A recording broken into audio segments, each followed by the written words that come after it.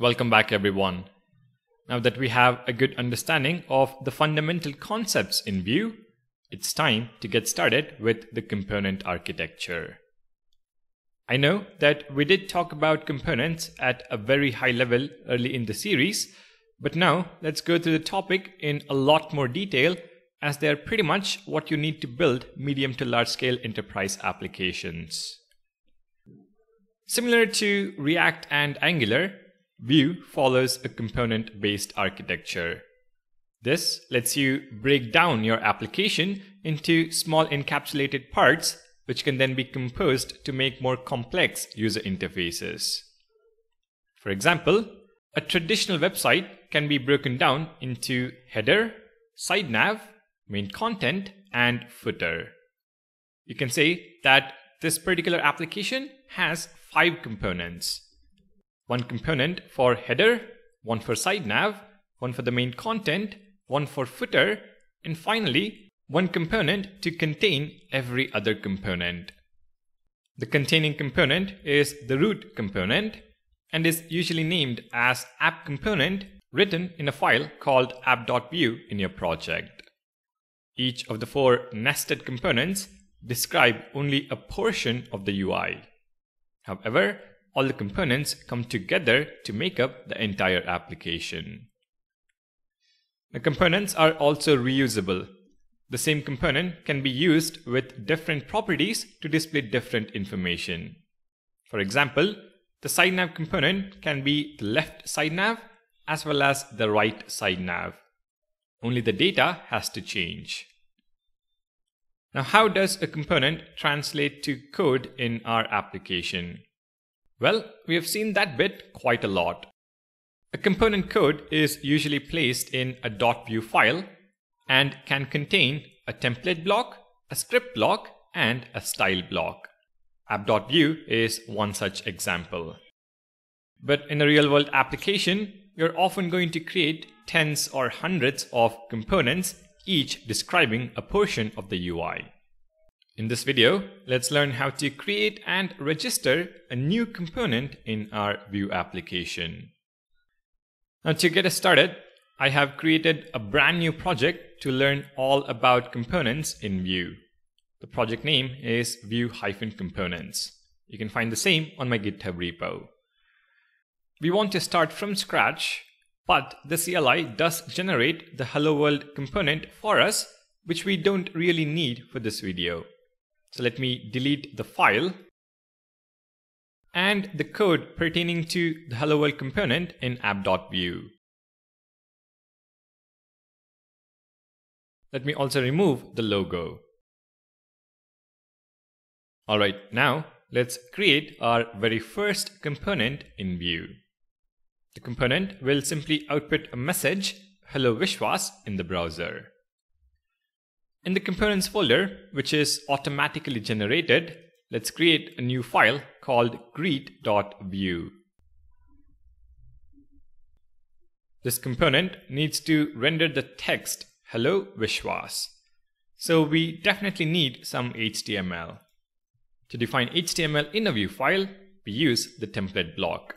So add a template tag, an h2 tag that says Hello Vishwas. Alright, we now have the HTML that needs to be rendered in the browser.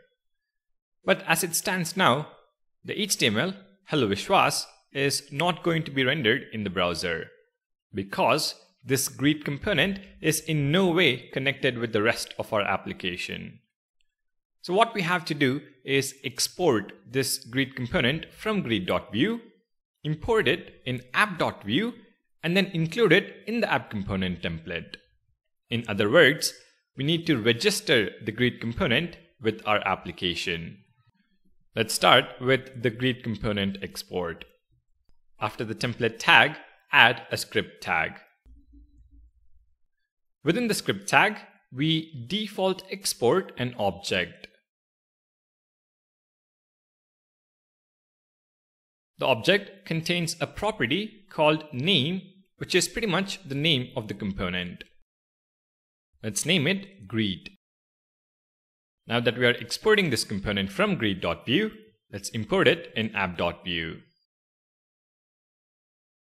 So in the app.vue file, within the script block, first import the component. Import greet from /components/greet.vue, which is the path to the greet component. Now to include the greet component in app component, we specify the component as a custom HTML tag in the template block. If there is no content between the tags, we can change it to a self-closing tag. However, app component doesn't recognize the greet component yet. So in the script block, we need to specify a property called components and specify the key as well as the value as greet. But we can use the shorthand syntax in ES6. So greet is the key as well as the value.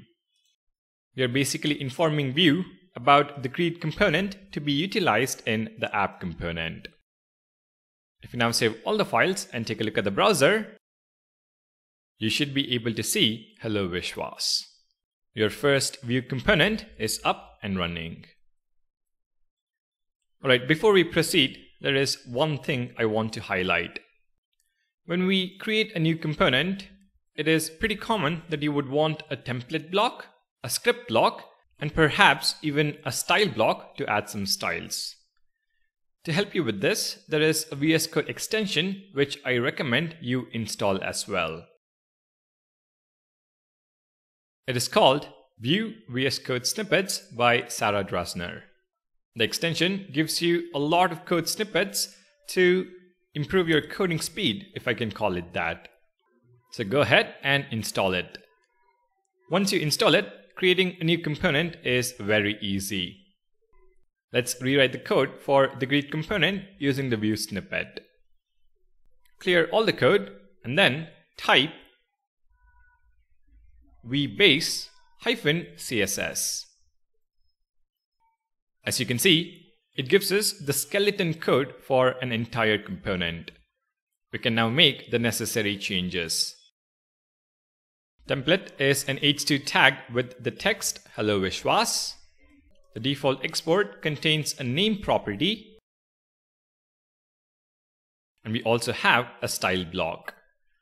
And we will learn about this scoped keyword a few videos down the line, but for now, this is pretty much where you add the CSS for this greet component. We don't have any, so we can leave it as it is. If I format it, save the file, take a look at the browser, our component still works as expected. I will be using the VBase snippet for the rest of the series, and I want to ensure you have an idea of the extension I'm using. So that is about components in Vue. Components describe a portion of the user interface. They are reusable and can be nested inside other components. However, we haven't quite seen how they are reusable. Let's learn about that in the next video.